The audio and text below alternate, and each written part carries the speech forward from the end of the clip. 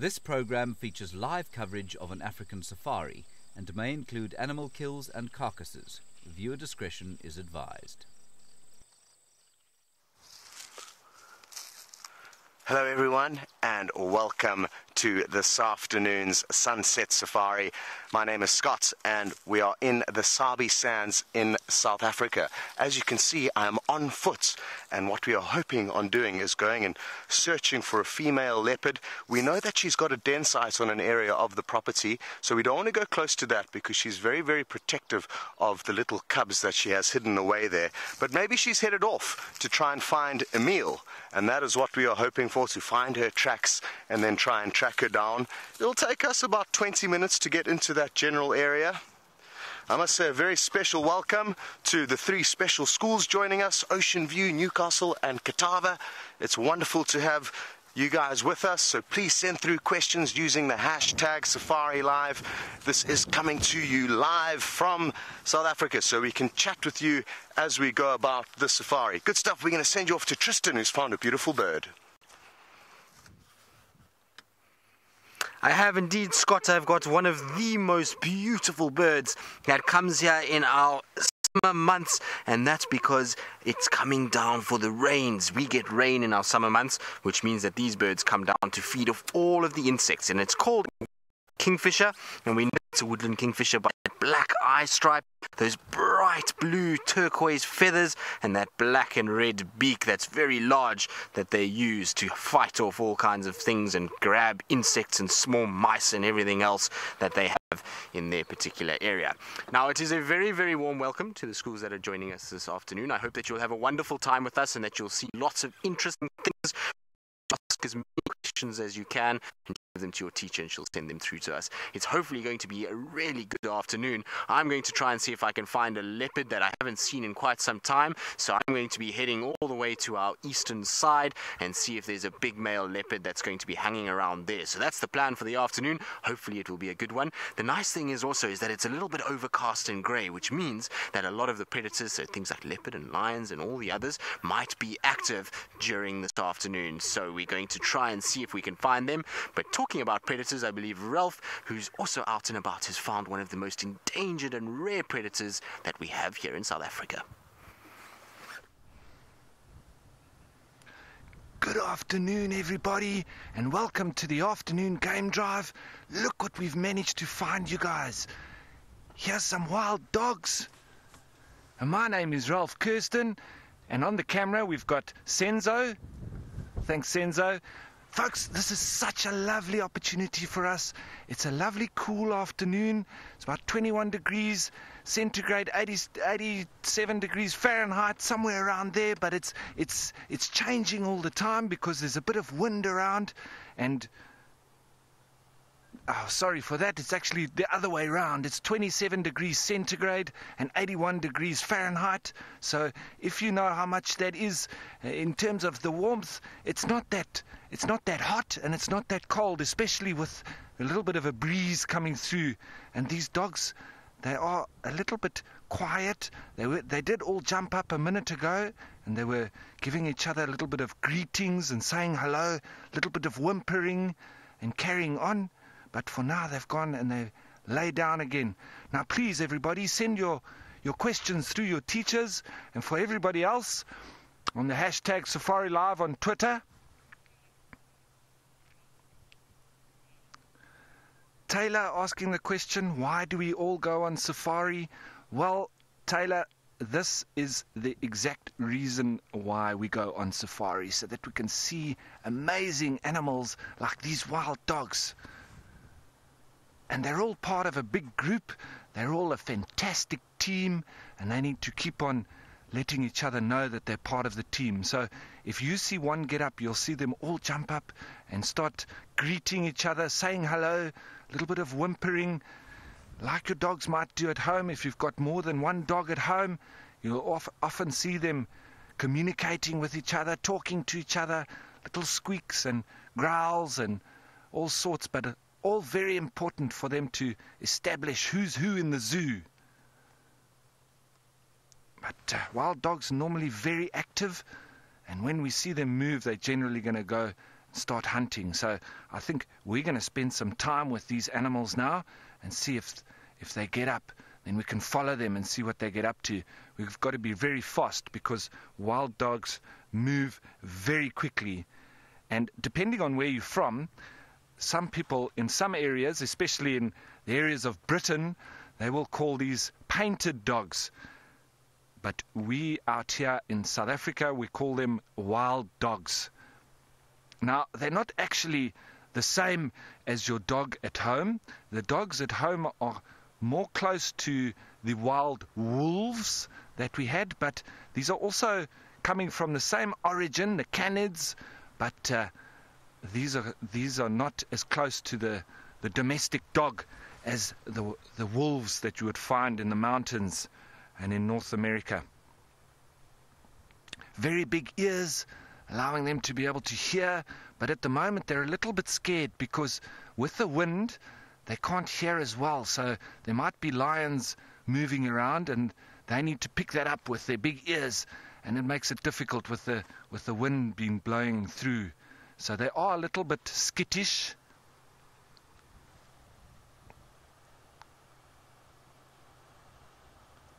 Anna asking the question, what do wild dogs hunt? Well, they will hunt anything that they can really catch, and generally it's around the size of an impala. That's the general size, but they will hunt warthog, they will hunt scrub hares, little rabbit type creatures. They'll also hunt nyala, males and females. They'll hunt even young zebra and wildebeest. So they've got a very varied diet, but they mostly go for impala. So we're going to stay here and see what these wild dogs get up to, but in the meantime, let's go over to James, who I think has got some elephant to show you.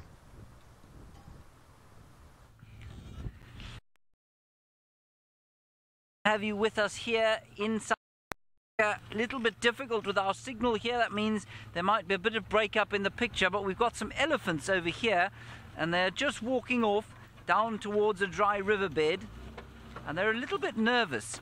I'm sorry about this pole, there's nothing I can do about it, we just have a roof on.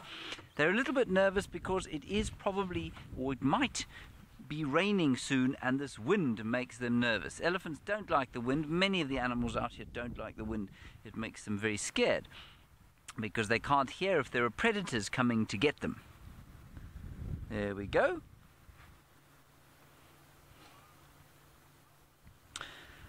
Now, Mrs. Norrell, you're wondering about the heat of this area and how hot it gets during the day here.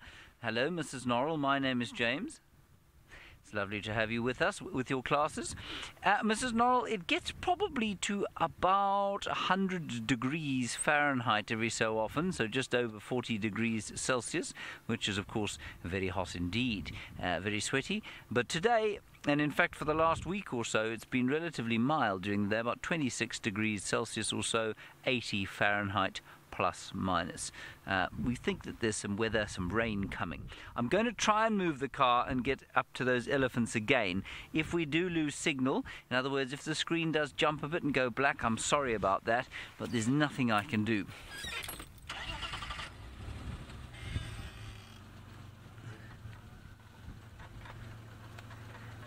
All right, I can see the to the right-hand side.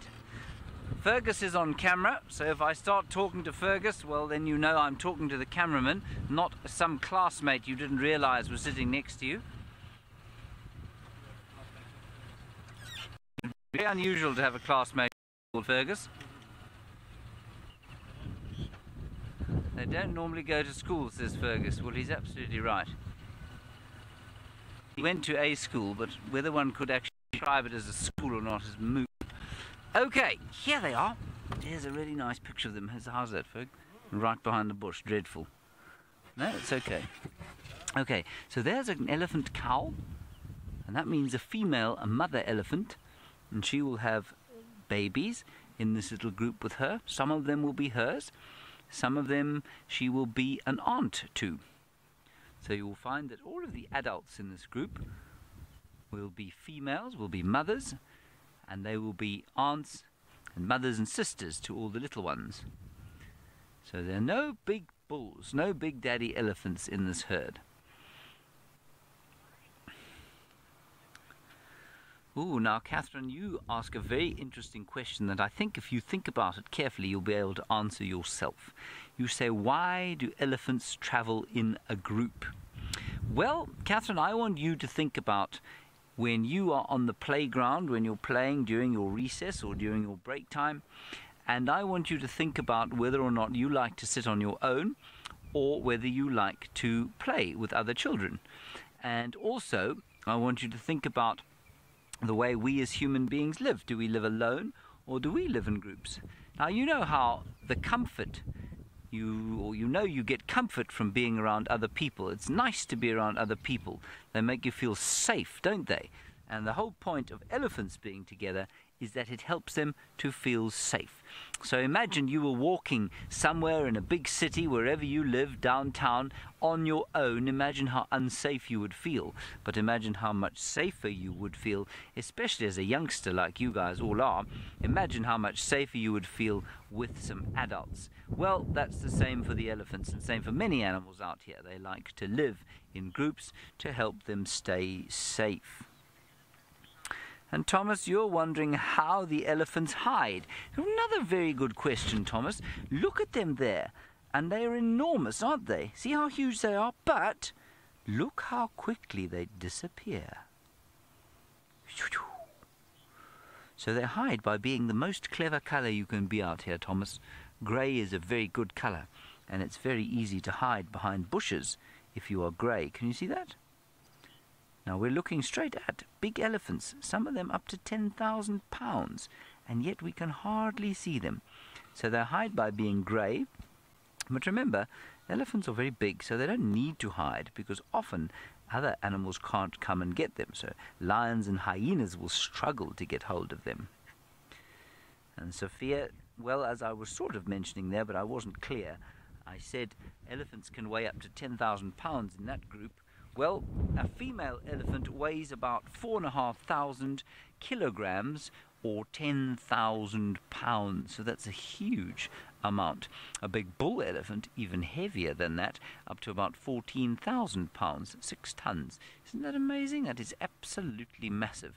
And when you one day get very good at maths, you might be able to work out how many kids in the class that would take. So I'm just going to quickly do the maths for you. 20 kids, let's say, roughly 20 kilograms each. So you weigh in at about 400 kilograms, the whole class of you. So it would take 10 classrooms of you to make up one female elephant. Isn't that unbelievable? While you think of that maths, let's go across to Ralph and his dogs. Okay, everybody, so we're still sitting here with the dogs, and they're getting up and walking around a little bit and then laying back down again. Like I said, this wind still picking up, getting quite strong. So it does make them lift up their heads every now and then and just try and listen out for anything. It's quite difficult for them to hear any of the surrounding noises now, with the trees rustling with their leaves. So it's all quite a little bit nervous time for them.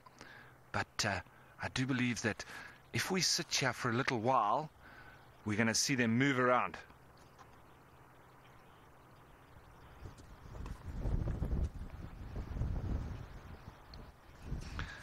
Ali asking the question, which is a very good question: how long do wild dogs sleep for?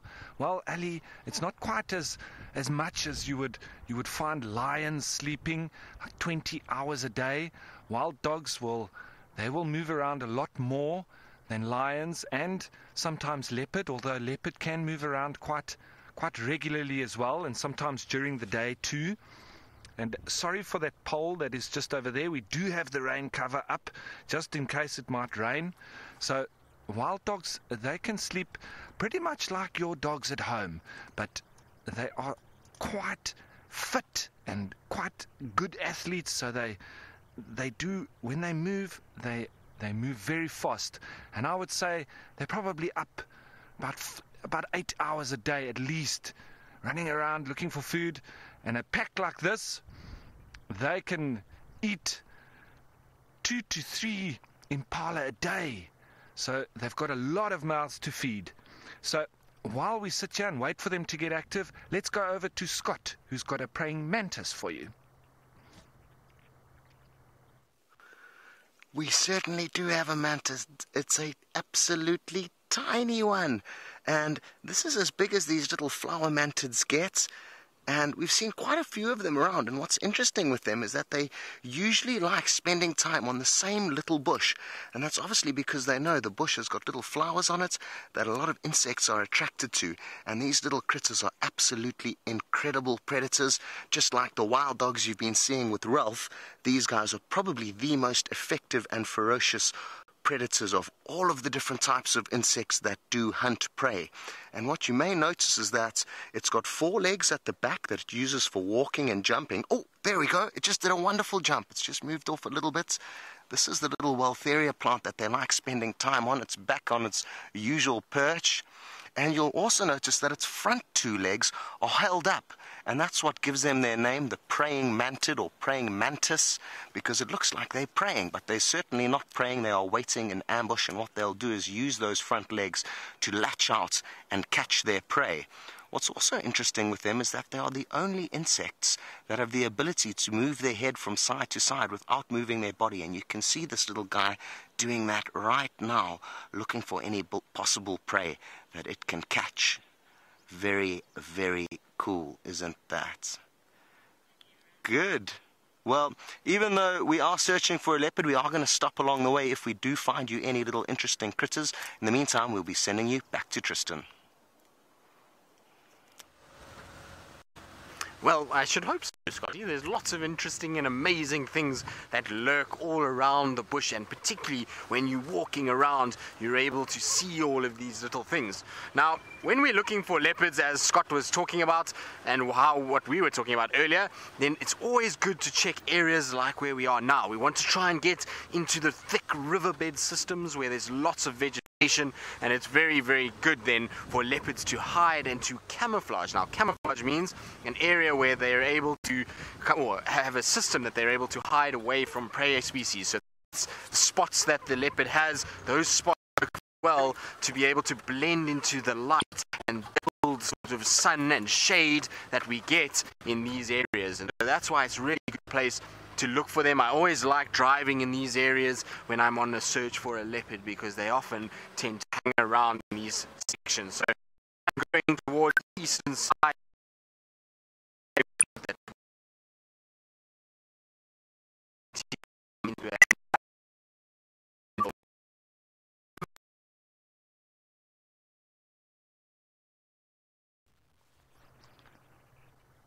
Okay, everybody, sorry about that. Don't know what happened with Tristan while he's driving through the river there. The signal does get a little bit difficult, but we're still sitting here waiting for these wild dogs to get up and move around. And while we're doing that, please send through your questions and your comments. Let's get this as interactive as possible. And I'll give you all the little info and tidbits that I know in the meantime. Now, what's quite special about these dogs, or these animals, is that they will find a den site when they want to breed, and what they will do is they normally go into something like an ant bear burrow. Ant bears make burrows all over the place, and they can make a new burrow every night, and then they move off the next day or the next evening, because they move around at night. So wild dogs can use these holes as dens.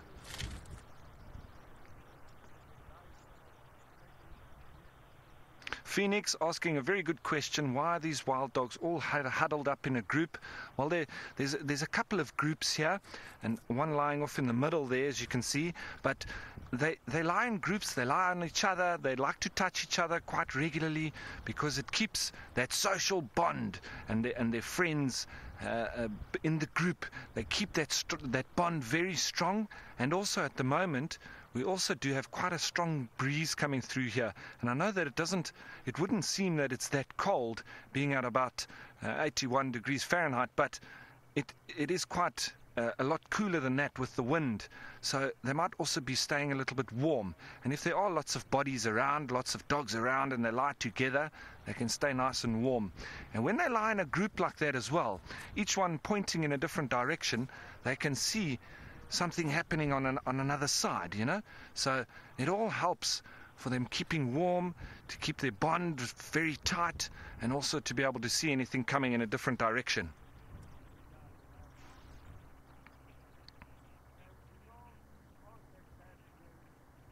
Alavim asking, is the wild dog related to a fox? Yes, but quite distantly. He's not very closely related, but he's part of the canids, so they are of a similar breeding, but a little bit further away than the wild dogs, or the wild dogs are closer to the foxes than they would be to the wolves and the domestic dogs. So not too far off, but they wouldn't be able to breed together.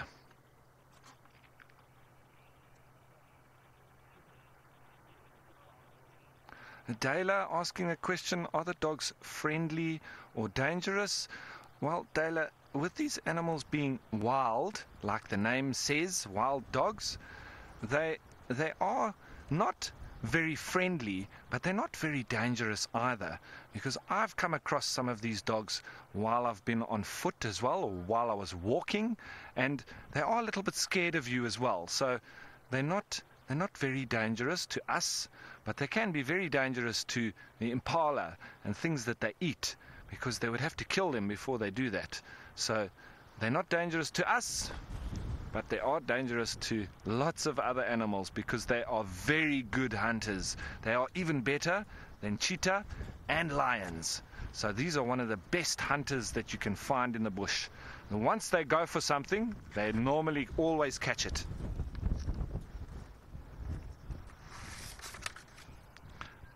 Dave asking the question, how fast can the dogs run? Now that's a very good question. Excuse me, not Dave, it's Gabe.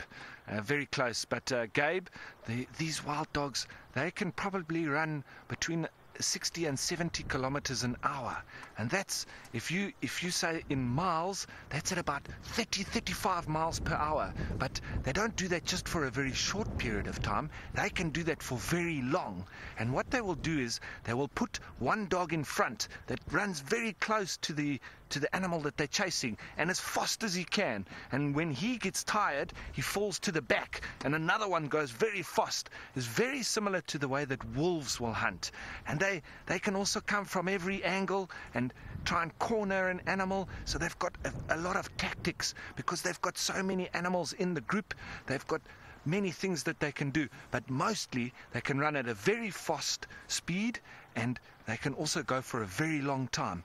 So at the moment they're not moving around much at all, and you wouldn't think that they're that fast, would you, with them lying like that? But they do need to rest up. They need to get some energy before they generally stand up and immediately go into the run. So this time is actually very important when they're getting their energy back, because when dogs stand up, they are very fast.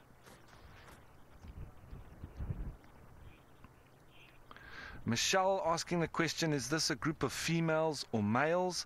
Now, it's a group of about 10 dogs, and it's very difficult to see the difference between girl and boy, or male and female dogs, but they would have to stand up, and once they stand up, it's like looking to see if a dog is a male or female. That's the only way. You can't tell from their head or from their bodies. The males and females' heads are slightly different, but it's very difficult to tell just by looking at them like that. So there are males and females here. There's normally quite a good mix of them.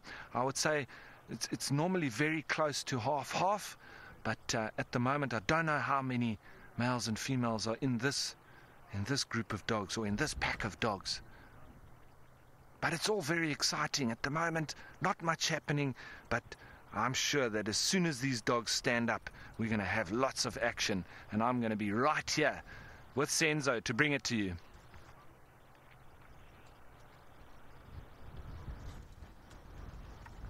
Caleb asking a very good question. Do the dogs have good hearing? Now, Caleb, if you look at the size of those ears, that is the way that they catch the sounds moving through the air. So with them having such big ears like that, it's normally an indication that they are excellent hearers. So yes, if you look at a little fox-like animal called the bat-eared fox, they also have very big ears like that, and they put them close to the ground because they hunt little insects and things in the soil underneath the ground, and they need to be able to hear those little insects moving under the ground, and then they dig them out.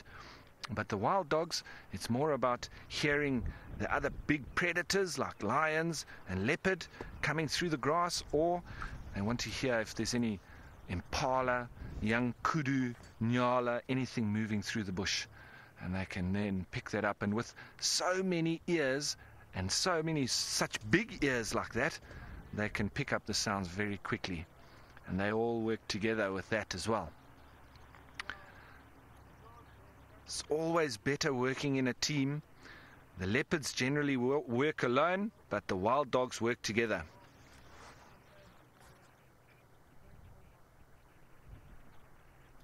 Mrs. Knoll asking the question, what predators do the wild dogs have?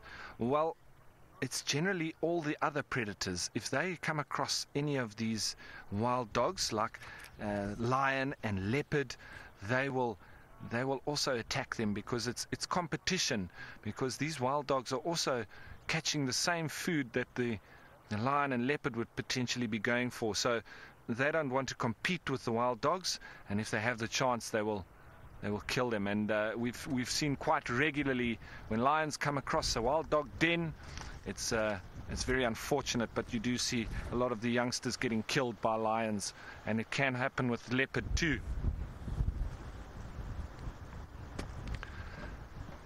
So nothing happening here just yet, but while we sit in the wind, and hopefully it dies down shortly, Scott's out on foot, and I wonder how windy it is where he is. It is very, very windy, and because we are on foot, we're thinking of possibly changing our plans and staying a little bit closer to camp so we don't get caught in a potential rainstorm. Lots of clouds all around us. Now, even though we've been looking up into the sky at the weather, we've also been keeping a very close eye on the ground, because the bush telegraph is left on the earth, and what we can find is lots of tracks and signs of where animals have been, and get insights into what they've been up to. Now over here you can see there's some earth that's been excavated, and over here you can see some roots that are sticking out, and next to these roots you can see a few bits of plant fiber, and this would have been a whole big bulb like a potato. And the animal that's responsible for digging out and moving all this earth is an elephant. And the reason we know that it's an elephant and not a porcupine is because if we look over here, we can see a huge footprint of where an elephant stood. Look at how big its foot is, starting at the front there all the way back to here. Quite oval in shape, not perfectly round. And it also goes to show how good the elephant's sense of smell is, because they wouldn't have been able to see that potato-like bulb. It was under the ground, but the incredibly sensitive trunk would have been able to smell it, and then they would have used their big powerful legs to dig out the earth and get to the treasure that they were looking for. Now, it doesn't look very fresh. I can tell that because the soil has solidified quite a bit. It's not very soft. Even here, if I break it, it'll break like a cookie, as opposed to being soft and pliable. So probably from a few days ago. And it's very important to remember that if there are fresh signs of elephants, you need to be very, very careful, because you don't want to run into them. They can be very dangerous when we are on foot. And Mark, you would like to know if I've ever been chased by any animals, and if so, what did I do? Well, 9 times out of 10, Mark, when you get chased by an animal, the best thing to do is stand your ground and make yourself look as big as possible and shout. And by standing your ground, you're going to make even a big animal like an elephant think twice about attacking you. But if you turn and start running, immediately that elephant, or whatever the animal is, a lion or a leopard, is going to feel more powerful than you, and it's going to continue to chase you. So your best thing to do is stand your ground with most of the animals, but there are certain animals like the Cape buffalo that if you stand your ground, you're just going to be a sitting target for it. But the thing is, we know what we're doing. We know how to avoid getting too close to the animals to make them feel scared. And we also do have Herbie with us, who's a master tracker. He does have a rifle in case we do get into a situation where we may need to stop an animal. But in all of the years that Herb's been on foot, as well as I've been on foot, it's 27 years in total, we've never had to shoot an animal. Very, very good. Well, we're going to continue. I think it's kind of cleared up, so we're going to keep trying to go towards where we're hoping to find this female leopard. And if we get wet, so be it.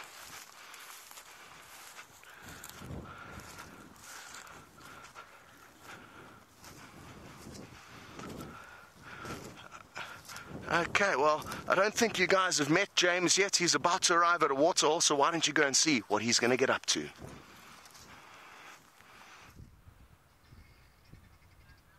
We have got a very special bird here, everybody. It's a big bird, and it's just landed. I'm going to see if I can go a bit forward, and I'll tell you how we found it now. I'm just going to sneak forward, Ferg. Is it still there?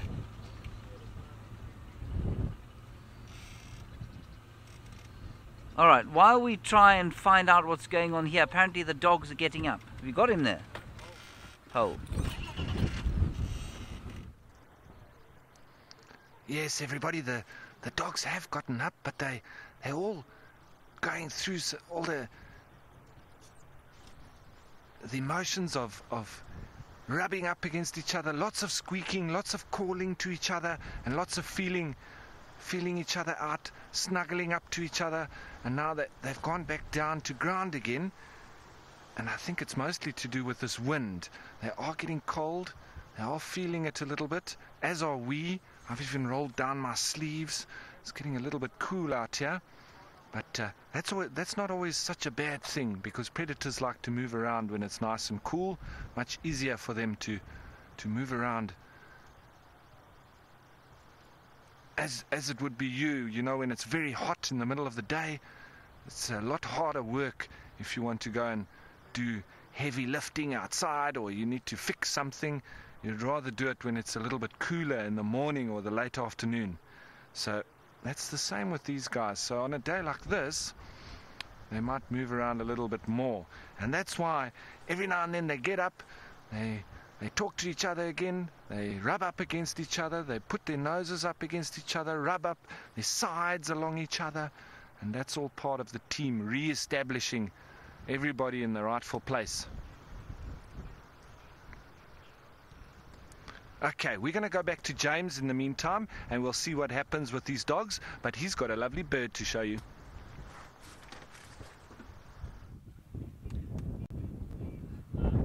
Right, hello everybody. We did find this bird again. It looks to me like what we call a juvenile Wahlberg's eagle. That means he's a young Wahlberg's eagle. I'm just going to try and sneak forward. I don't want to start the engine to make him frightened and make him fly away, but I think I'm going to have to. There he is. Now, do you know how I know how he's a youngster? Well, it's because his fur is all untidy. You know how you have to have a bath every day? Well, the birds are just the same. I know your parents never seem like they're dirty. Well, young birds are exactly like young people. They always look a bit scruffy and dirty, look like they need a bath. So this young bird has probably left the nest. I don't know when. He looks a bit old to have just left it this season, so he's probably just over a year old, or just about to be a year old. They breed every year here in South Africa, and this is the Wahlberg's eagle. Ow, ow. And we found him because those other birds that I showed you just before you went back to the wild dogs were calling. There, we've got one there, right in front of us there, folk. They're called helmeted guinea fowl. And they're very cross. They're very angry because those birds, those Wahlberg's eagles, like to eat guinea fowls if they can catch them. And so the guinea fowls are going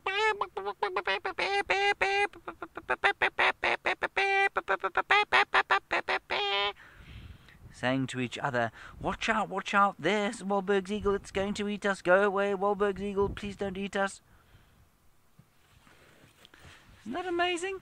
So it's really very exciting to look not only at the dogs and the elephants and that sort of thing, but at the birds. They're very special indeed. Now, I'm afraid I can't hear a thing from the director at the moment, so I'm going to have to ask Fergus to help me. Fergus, you've got no idea either. Seb? No? Okay. Well, don't know what to do. Might have to crash cut. Try again. There we go. Are we online? Are we on air?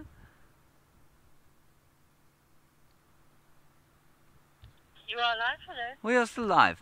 Okay, I don't know why my radio is not working properly. We're going down towards a big water hole over here. You're going to come with us, and we'll see what we can find down there. If you're wondering what this thing is over here, it's what we call a little drone.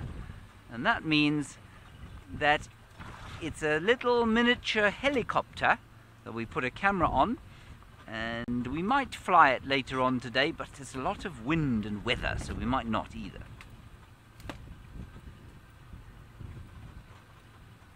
Okay, let's drive slowly across this way and towards the water hole. We just have to go up onto a road. Question from Kevin. What is the smallest animal in South Africa?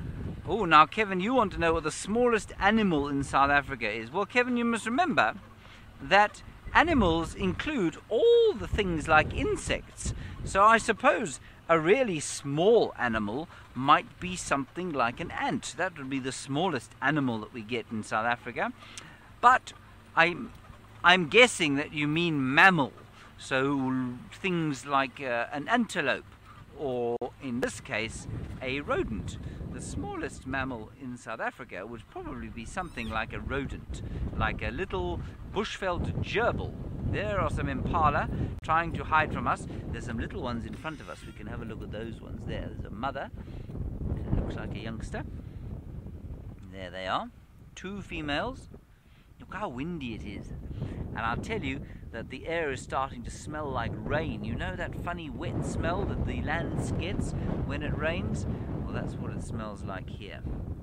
So I think our smallest animal out here would be probably something like a bushveld gerbil, which looks like a little hamster, or a shrew, which is also a little bit like a hopping hamster, but much smaller.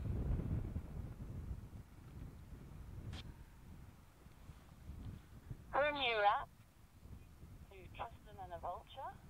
Okay, we're going to carry on down towards the water, and while we do that, Tristan has got himself a scavenger in the sky.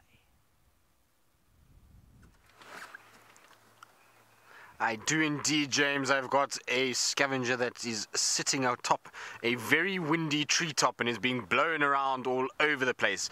This is a white-backed vulture, and these are the most common vultures that we get here in this particular part of South Africa. And you can see that it's actually sitting atop a nest. So these vultures do nest in this area. This particular pair of vultures has been nesting in this very same tree for the last 7 years that I know of, at least. They might have even been nesting before there, but for the last 7 years this is where they've had their nest. In fact, actually their nest has moved a little bit. They used to have the nest in the middle of the tree, and they've now put it up right at the top, and you can actually see that there is a little chick there on the nest itself. You see it's moving there just below the adult.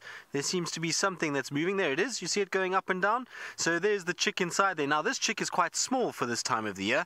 Normally vultures start breeding in around June, July, and they'll then incubate those eggs for about 44 days before that little one hatches, and then it stays in the nest for about 180 days until it can fly. So it's a very long period that these birds have to look after their young ones. It's much longer than most others, but this little chick seems quite small, so maybe the egg was laid a little bit later in the year and maybe more towards August, because it doesn't seem like it is fully grown just yet, which is quite interesting.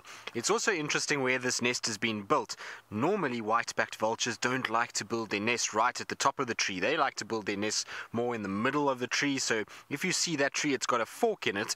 That fork is where they used to nest, and it now seems as though they've moved up to the top right-hand side. And so interesting, it's a very high nest as well. That's why it's so windy up there, and that poor vulture is having to balance as much as possible. Now the thing with that vulture sitting there is it doesn't mean that there's anything dead anywhere in this area. It means that there's a situation that it's just nesting. What we're going to do from here though is we're going to go up this long road, and then we're going to go around and try and see if we can find this male leopard from earlier today, and see if we can find it.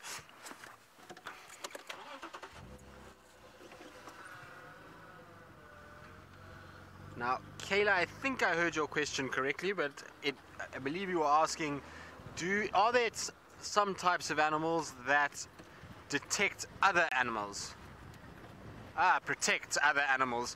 So, Kayla, not out of willingness. So basically how it works is that some animals will protect others by watching and by looking and providing an alarm call, let's say. So in a situation where let's talk about our leopard walking through here, then maybe an impala sees that leopard and it will start shouting, and it will then basically snort and make a noise so that all the other antelope and all the other animals out here know that there's a dangerous animal. So it's not that they are directly protecting different animals, but they are trying to help and tell everyone that there is danger here. And you'll also find things like if a lion, let's say, attacks a buffalo, then you'll find the rest of the herd will try and help that one and try and chase those lions away. Or there will be a situation where an elephant might be there, and because of all the movement, the elephant gets a bit upset, and then it comes and chases the lions as well. So it does happen from time to time, but it's not normally from a different species. You'll find when there's protection happening, it's normally the same species. So buffalo will help buffalo, and impalas will snort for other impalas. It's not really designed to be able to tell everybody else and protect everybody else from those things. But hopefully we will hear one of those animals shouting, because that will help us find our leopard. Leopards are notoriously tough to find. They're quite shy and difficult to see, and so hopefully we'll have a sign of some animal shouting or alarm calling that will lead us to our spotty friend. But while we think about that, let's go back to Ralph and those crazy wild dogs and see if they've decided to wake up yet.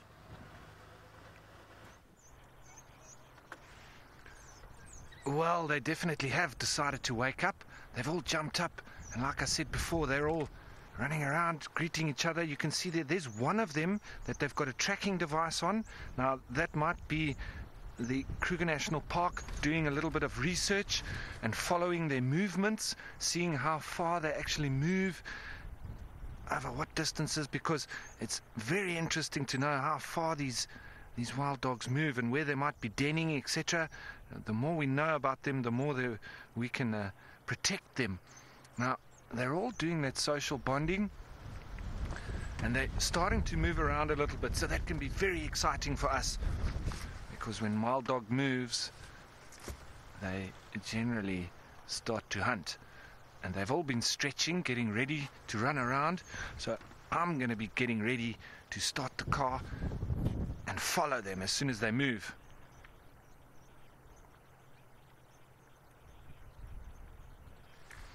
Mia asking a good question. How many wild dogs normally in a group?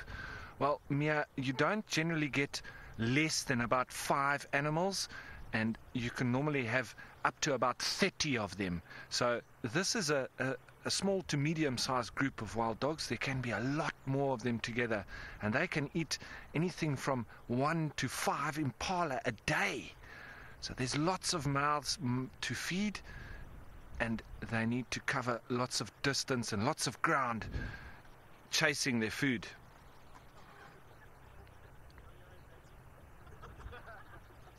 Olivia asking the question, what do wild dogs' teeth look like?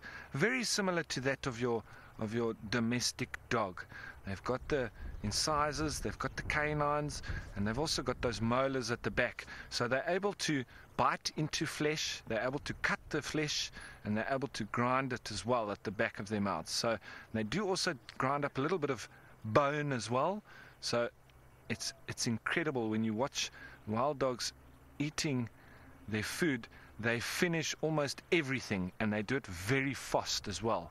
They are able to feed extremely quickly, and they normally feed as fast as they can, finish all their food, and then what they will do is they'll go back to the den if they've got any young ones, and the young ones, they come and they start to lick at the side of the mouth, and that's when they will regurgitate the food, and then that's how the babies eat. So I'm just going to start up, and we're just going to turn around so that we can get a better view here, and also so that if these wild dogs start to move, we can follow them very quickly, because it can be very difficult to follow. So we're just gonna make a very good position here, but I'd like to thank all the kids from the elementary schools for joining us, and we hope that you join us again. We've got a lovely view here of the wild dogs, so I hope that I could answer some of your questions, but thanks for coming, and please do come back again. So as we continue and how we've repositioned with these dogs, we're always got to be ready. I'm just answering somebody on the radio. Yes, absolutely, come in. We do have to listen out for everybody that's speaking on the radio, because obviously there's other people that also want to come and have a look, and we want to allow everybody the chance to have a great view of these wild dogs. Please don't forget, the rest of the viewers, to send in your questions, hashtag Safari Live on Twitter and on the YouTube live chat. And now that's how it works, eh? They can be extremely active, and then they go to ground again, and they're all curling themselves into a lovely little ball, and that is obviously trying to keep themselves warm in this very cool breeze that is coming through. Now, I believe that there is a frontal system approaching, and it is very dark on the horizon.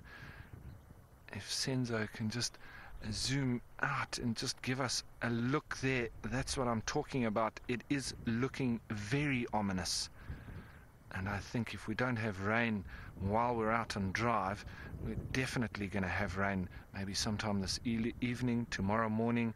So I think for the next few days we're going to get a little bit wet. Nonetheless, we've got some predators to watch and to follow, and we might get lots of movement going on with the predators. I love it when it gets a little bit colder, because you do start to see the predators moving around a lot more than you would when it's very hot. So once again, we've gone back to flat dogs. Oh, as I've said that, look at that, they're up, they're on the move again, and we've got something happening here, folks.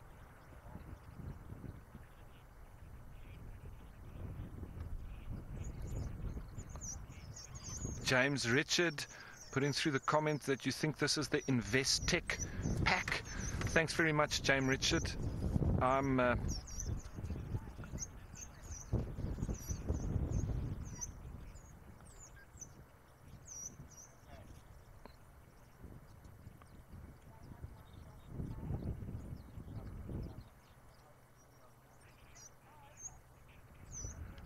Okay, welcome to everybody that's just joined us.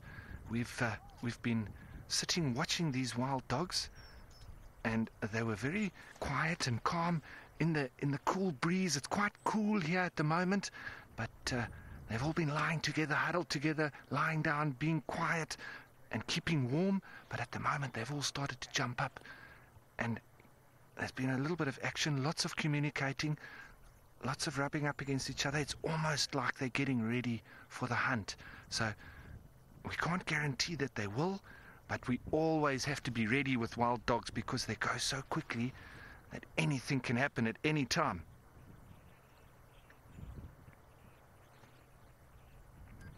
Holly giving a comment, how wonderful.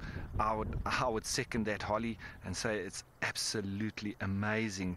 We love watching painted dogs, wild dogs, especially once they start getting active, because it generally results in a little animal getting eaten. Now, not that we're bloodthirsty, but it is one of the most amazing sights to watch in the bush, and one of the apex predators that are extremely efficient at what they do. Now, it's quite confusing sometimes because they jump up, they're very active, and then they can go quiet again. Avis de Villiers commenting that this is your favorite carnivore.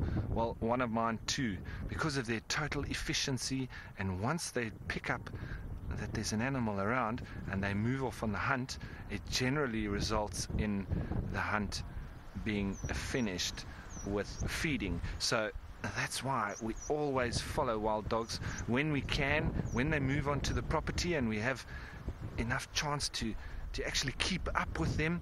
You know, the trouble is that once they run into the thickets, it's very difficult to follow because they move so fast.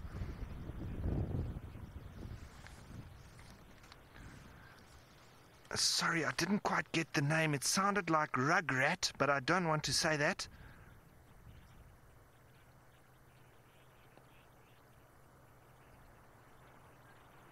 Rassat, R-A-S-A-T, Rassat, I think it is. What is their life expectancy? Well, Rassat, they live normally between 6 and 12 years. So it's generally about the same time that you would expect to have one of the bigger domestic dogs. So 6 to 12 years, it's not an amazing amount of time, but with the athleticism and the way that they career around, it's actually quite a long life for that amount of energy to be expended. And 12, 15 years, very good age for wild dogs.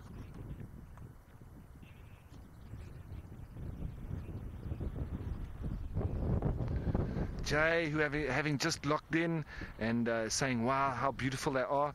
Absolutely, and that's one of the reasons why they call them painted dogs, because it really does look like they've been splashed at with all sorts of different colors of whites and orange and black, and quite useful in trying to identify different individuals. But it takes quite a bit of time staying with groups of wild dogs to actually realize the specific individual characteristics and nature of them, because they move around so much that it does become so difficult.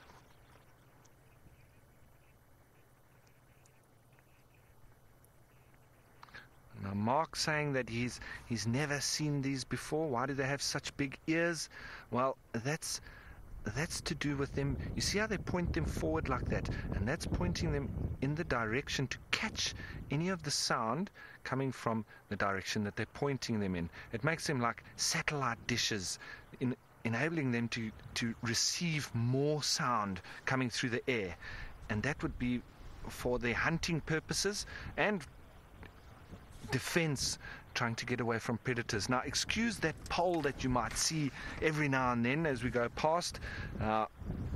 Moisture and dust is like the predator of our electronic equipment, and these poles are just like the horns of the antelope, helping us protect our electronic equipment here. So we really need to stay on these animals. It's absolutely intriguing. They're almost waiting for just one of them to give the real go-ahead, and they all seem to keep looking back, and I'm trying to work out at who is actually the alpha pair leading this group. But as I say, you have to spend quite a bit of time with them, and then you can start to realize who's in charge and who they're actually waiting for the command from. So we had one of the viewers saying that's the Investec pack.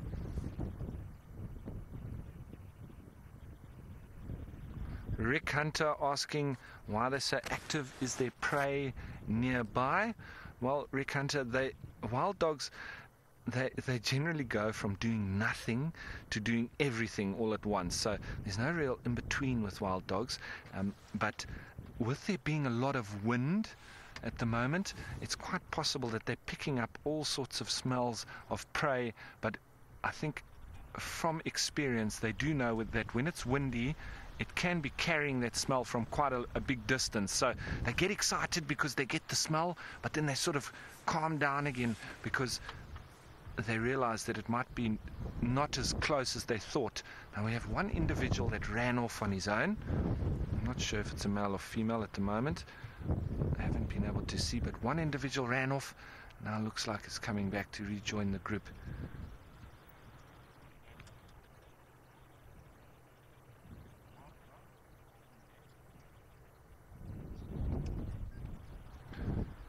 Okay, so everybody, it does look like it's a female. We're going to sit here with this group and see what happens.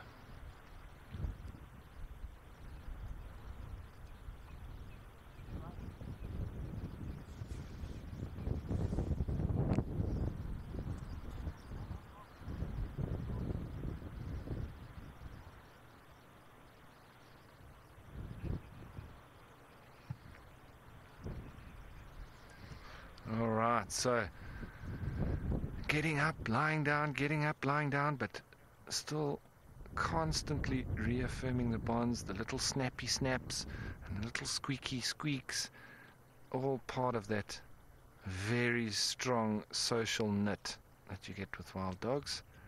And there's also a little bit of allo grooming and that kneading type fleeing motion that they do with their teeth through the coats of each other. And you see how some of them being very subordinate. That looked like a female.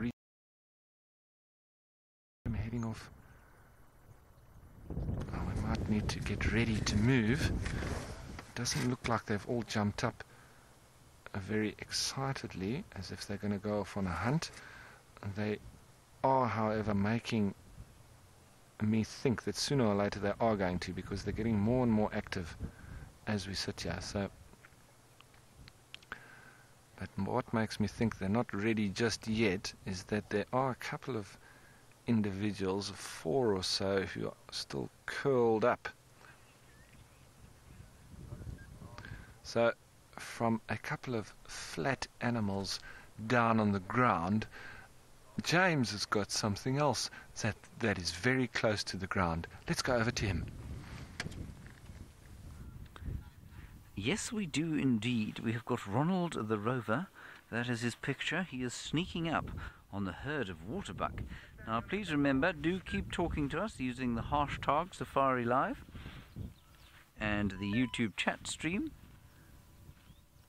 And Ronald, you can see, making his way gently towards a gorgeous herd of waterbuck here. We have them on the other picture as well. Oh, he's a little bit stuck. Oh dear, I fear me he's run out of range. No dear, his camera's breaking up. Look, he's actually doing very well. He's driving okay, but his camera is not very happy. Let's just keep going towards him. You can see his little... Oh.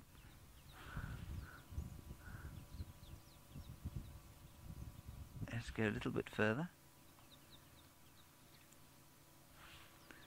Unfortunately, his picture is now dead. Oh dear, no video link bid. Okay, sorry about that. I think there's a problem with the camera, Ferg. I don't think it's him. Anyway, we'll go and see if we can retrieve him. We've got some nyala walking past as well. And very windy conditions out here, and I suspect very good conditions actually for Ronald. If we could get his video to work properly, I think it would be perfect, because really the wind will disguise his noise, and because he makes a little noise as he moves. What a great pity that he's unfortunately lost his video signal. Anyway, gorgeous waterbuck hanging around with some nyala. This is the most beautiful little clearing. There's also a wildebeest there. Can you see the wildebeest, or was he behind the pole? Sorry about the pole. Remember, everyone, we are just trying to protect our equipment from the elements. I don't think it's going to rain with such a strong wind blowing. Now, I said this the other day, and I wonder if anyone believes me or agrees with me, but I think that our wildebeest are better looking than the ones in East Africa. Many would disagree. Right, we're just going to... I've actually got Ronald moving again. No, but his pictures is not looking very good. Anyway, we'll go and fetch him in the car, I think. Oh, he's going towards Nyala now. There he is. I think I may have got him stuck. Yes, he's now run out of range. Anyway, very fun stuff. Oh, there he goes. The other way around. That's it. Okay, let's see. Let's see if the Nyala's a bit braver than the waterbuck.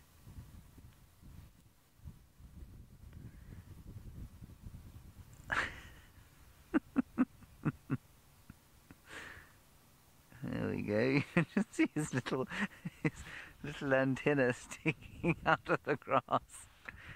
We'll see if we can get a sight of the wildebeest. There, he's going towards the wildebeest, and a lion's eye flower you can see between his antenna there. See how close we can get to this wildebeest. There's the lion's eye flower if you're looking on Ronald's feed, and just behind the lion's eye flower we have got Ronald. Let's move the sideways a little bit. Now, you see how stealthy he is, how he sneaks up behind bushes using available cover. Nicola, I didn't squash it, I promise. Nicky's directing us today. It just bounced up, you know, like when we run over combretum bushes with our cars. This wildebeest is fantastic. He's hardly reacting at all.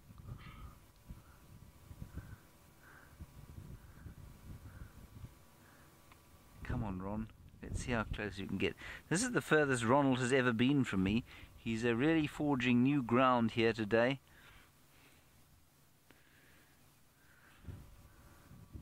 Come on, Ronald. The wildebeest definitely seems to be slightly less aware of all of this bunch. Ooh, this is a wonderful picture of the wildebeest. Isn't that great? Oh, don't pixelate. Come on.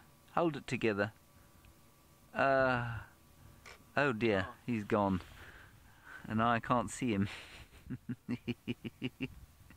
He's in there somewhere. Can you see him, Ferg? No, he's not moving there. I think he's to the left. Yes, somewhere in there. You see any movement? Anyway, maybe his video will come back and we will continue our traverse towards the wildebeest. I'll tell you what we can do is we can just drive a little bit closer. This is Ronald's controller. We can just drive a little bit closer because we're not close enough to make those animals run from us. We'll just see if we can pick Ronald up. Still waiting for our picture to come back. Ah, there's Ron. I can see him, Ferg. He's not far off. There, his picture's back. Let's park like this. How's that, Ferg?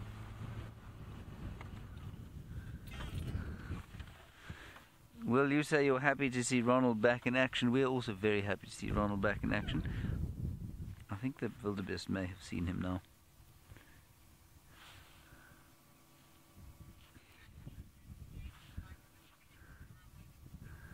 Yes, Kathy, you're absolutely right. I am like a kid with a remote-controlled car.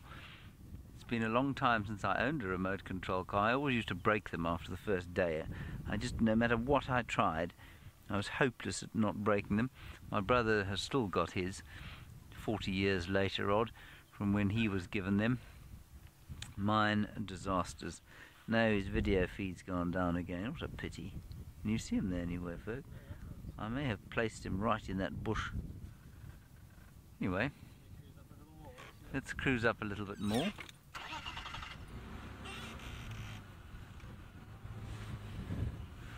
Come on, Ronnie. See, it was really working quite nicely because we got close without these animals running away from us at all. And ideally, we need to be your side, hey Ferg, but we can't be that side. So we will do this. No, he's much further away from us, isn't he? I think he's just in that little group of bushes over there. There he is. I can see him. He's at a bit of an angle. How's that?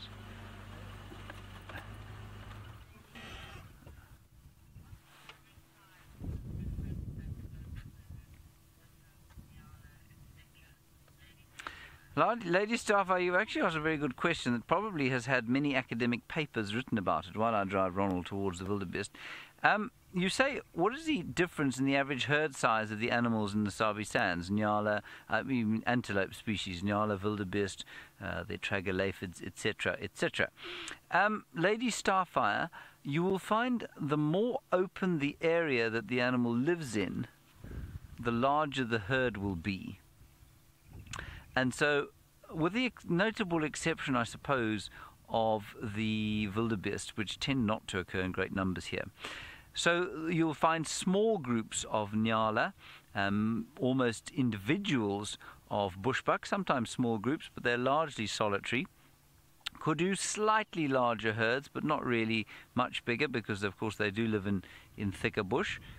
And then the antelope of the plains, these waterbuck, for example, tend to occur in slightly larger herds than the rest.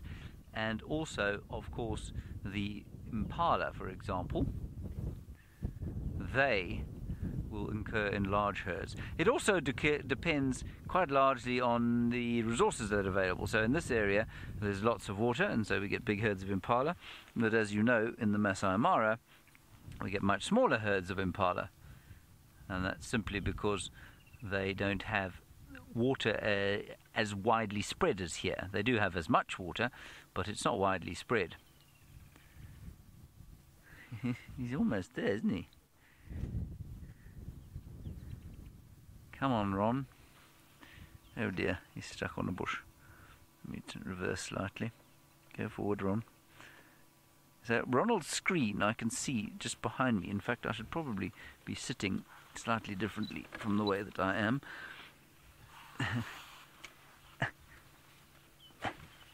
Come on, Ron.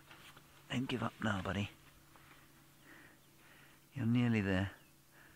You're nearly about to create history, Ron. Oh dear, you're behind a bush and you seem to have picked up a stick. Ronald has picked up a stick, everybody. He looks like he's about to charge in like a knight with a lance. There we are, we've lost his stick now. Now, Waterbuck, stand still. Here comes Ronald to say hello to you. Oh, oh, oh. Oh, don't pixelate.